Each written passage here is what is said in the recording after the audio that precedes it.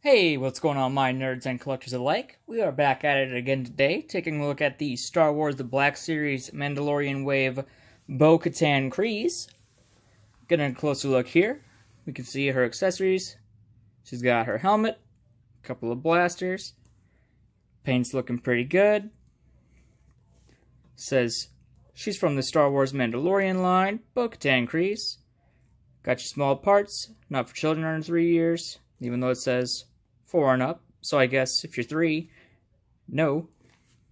Hasbro. On the side of the package, you've got a nice image of Bo-Katan Kryze here. It says Bo-Katan again. On the top, you got your window to let light come through on the shelves. This side says Star Wars The Black Series. On the bottom, you can see that I got mine at a Books A Million. So there's the sticker for $22.99. You also got your legalese, unreadables, and barcodes. On the back of the box, you got that same picture of Bo-Katan, but it's zoomed in. She is number 10 in the Mandalorian line. And it says, Bo-Katan Kryze. A gifted warrior, Bo-Katan Kryze is a legendary Mandalorian. She refuses to align with the Empire's occupation of Mandalore. So if you've seen her in Mandalorian Season 2, you know her arc is trying to get the Darksaber and wanting to form a small Mandalorian rebellion to go take back Mandalore from the Empire. So let's get Bo-Katan cracked open and see what she's about. Alright, so here we have Bo-Katan out of her packaging here. And as you can see, she's holding the Darksaber, which we'll get into here in a minute. So taking that out of here and getting a closer look at the figure. Getting into some details, you can see the Night Owl logo painted on her helmet, and she's got some added scuffs and dings and some paint chipping, just because this is after Return of the Jedi, so she's a little worse for wear. Had some extra battles going on. She's got the Night Owl logo kind of chipped on her shoulder there, with some extra rust scuffing. Her Beskar's got a little bit of wear and tear on the edges there. On that side, the Night Owl is looking a little bit better. You can see she's got some scuffing on the painted armor here. She's got scuff detail on her knees and her shins as well. Her backpack's actually looking pretty good, so I guess her jetpack is either new or she's been keeping that pretty well protected whenever she's fighting. You can see that behind those shins, she's got some nice leather boots sculpted with straps coming around there, and that is actually a different shade of paint. You can see the bottom of the boot, so these look like they are half chaps with some boots over top. Not over top, with the chaps over top the boots. Boots are lighter brown, and then she's got shin armor on top of there. And the knee pads there. Underneath her holsters, she has some Beskar hip plates. Why they're not on the front of her thighs? I assume mobility, since the female Mandalorians like to jump around a lot and seem more agile. So they have that little bit of extra protection on the side there, while still being able to move around as much as they want to. Looking on this side here, she has a gauntlet with the Whistling Bird feature, just like Mando has. And taking her helmet off, we have Bo-Katan's face. A little bit glossy. I might hit that with the coat of Dull Coat, but that actually looks really good. Very, very close to the actress's likeness, which is also very nice because, as you guys probably know, the voice actress for Bo-Katan from the Clone Wars and the Rebels TV series is the same actress who plays Bo-Katan on the Mandalorian TV show. Which is always good to see that she got to come back and play Bo-Katan at least one more time. You can see that she's got her Beskar headband there. I know these little divots on there are supposed to have little yellow lights in them, but I'll probably have the helmet on her most of the time, so I'm not too worried about it. They got her hair. It's a little bit brighter than I remember it being, but looks pretty good. It's got some nice detail on there. Nicely sculpted. Getting into articulation, Bo-Katan has a double ball joint for her neck. So there's a ball joint at the top of the head, and there's also a ball joint down in the neck. So she can look up that far. She can look down that far. Her head tilts to the sides. Pretty good. And obviously can swivel. Her shoulders go up 90 degrees.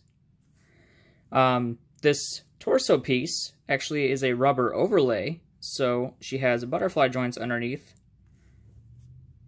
that give a nice extra range of motion. Her arms rotate 360. There's a single joint at the elbow, but it is the Star Wars Black Series signature deep cut, so it can bend past 90. And there's also a swivel at the elbow.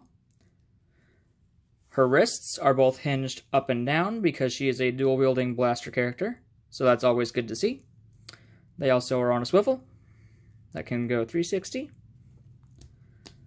There is a diaphragm joint underneath the rubber inlay, so she can bend back quite a bit, actually. That's pretty good.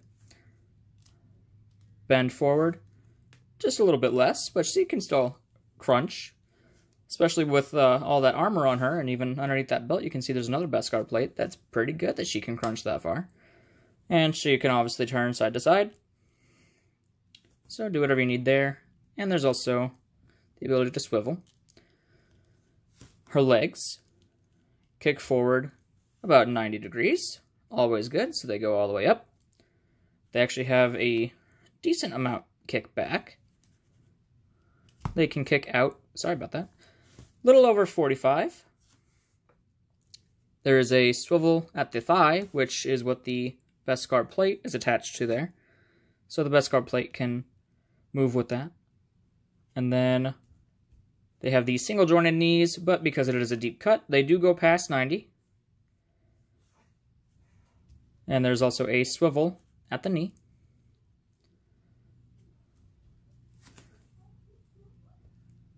Her ankles kick down that far, kick up that far, and of course, there's an ankle pivot. Excellent. So her articulation, especially considering she's an armored character, is very, very good, which is always good to see on a character such as herself. We all know Bo-Katan is a very agile Mandalorian. So getting into her accessories here, her jetpack does come off, which is a nice tiny sculpt here. You can see a little rocket, and I'm pretty sure that is a radio antenna for comms in their helmets. And that's got the nice matching blue paint on there. The Beskar paint actually has a little bit of shine into it. It looks like it's kind of got some glitter in that paint just to give it a little bit of extra shine, which looks very good. And that's just attached to her back with standard peg. And that holds in there really well. Don't feel like it's going to fall out at all. And you can even support the whole figure's weight with it. So that's always good. She comes with her blaster here, which each blaster can be stored in a soft rubber holster on her hips. And these are free-floating, so they'll get out of the way for whatever poses you're doing.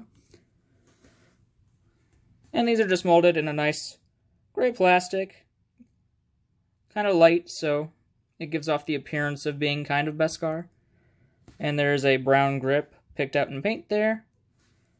And as you can see, they fit in her hand just fine. She has no problem getting her finger on the trigger. They look real good when she does it. And she's easy to pose with. And these just slide into the holster really easily. There's a little hole in the bottom, so just push it down until the square part of the underbarrel of her blaster there pokes through, and you know you've got it in position.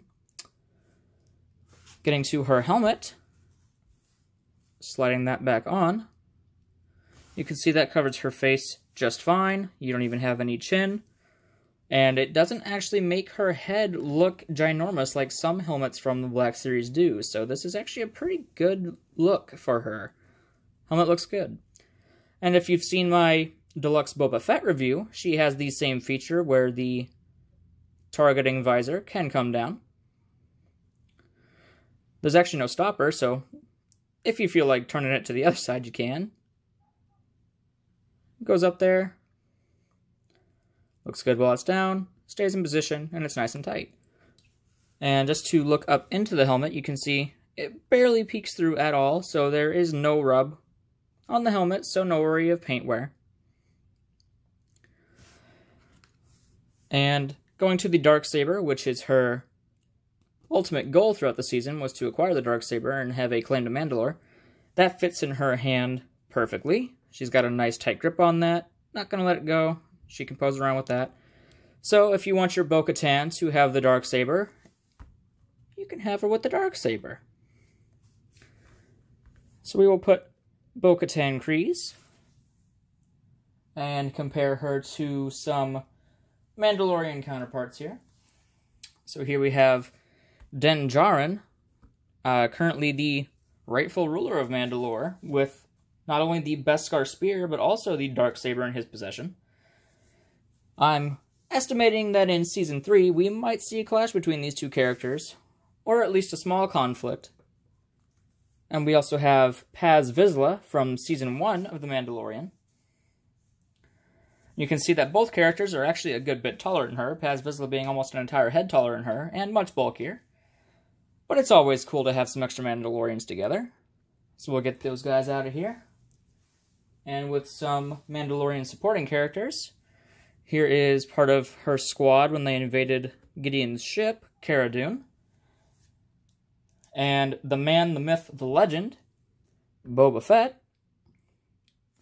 I'm very excited to see if we get a clean painted and black skirted Boba Fett for the Book of Boba Fett series. I am very much looking forward to having that kind of look. But they look good together. Boba Fett's a decent bit taller. Cara Dune is actually about the same height as she is, so that's pretty cool. Getting them out of here. Here she is with Moff Gideon, the man who stole her Mandalorian throne. You can see he is just a little bit taller than she is. So that's very cool to see. And just as an extra, because Season 7 of The Clone Wars was fantastic, here is Ahsoka Tano from Season 7, the person who first helped her reclaim Mandalore. And they look pretty good together. Ahsoka's actually just a little bit taller because of her head tails, but you can see that she's actually sporting, sorry guys, a similar Mandalorian headband as Bo-Katan does. And fun fact for any of you who didn't know, this outfit actually does have some Beskar underplates on it, because the Mandalorians trusted Ahsoka Tano with some Beskar. So Ahsoka Tano was technically the first Jedi in centuries to have been given Beskar by the Mandalorians out of trust. And who better to trust than Ahsoka Tano, you know? She's awesome. So all in all, Bo-Katan, excellent addition to the collection. Her articulation's fantastic. She looks really good. She can fit into multiple displays, be that if you want a Clone Wars display with her, if you want to do Rebels, if you want to do Mandalorian displays, she fits in everywhere. She can hold the Darksaber. She's got everything she needs, jetpack, helmet, blasters. Definitely a good pickup, and overall, I love the figure. So before we go, I do want to say that this channel and all of the content on it is not for children under the age of 13 years old. YouTube guidelines, you guys know the drill. Stay safe, everybody. Hope you have a good one.